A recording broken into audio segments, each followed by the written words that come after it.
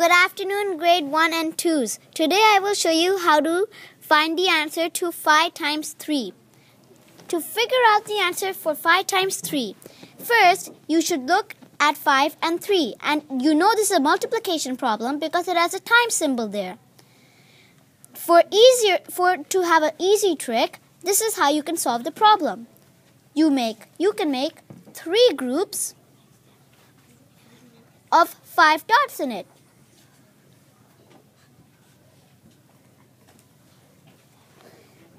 Then count by 5s for 3 times. 5.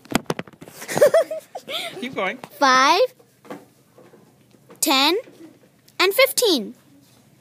That's the answer for 5 times 3. Or another way you can do it, if it is 3 times 5, is make 5 groups of 3 in each.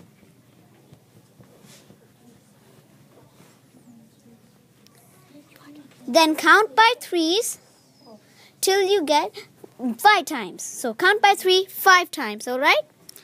3, 6, 9, 12, 15. That's the answer for 5 times 3 equals 15. That's how you solve the answer for 5 times 3. Bye.